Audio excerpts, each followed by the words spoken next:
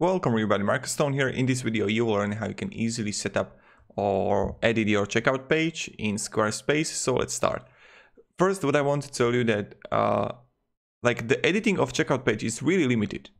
And I will show you what. If you're gonna click on settings and then, oh sorry, not settings, but if you're gonna click on design and then just here on checkout page, you're gonna see it here that editing checkout page is really limited. You can change the colors here, the header color, but you can't change or edit the content.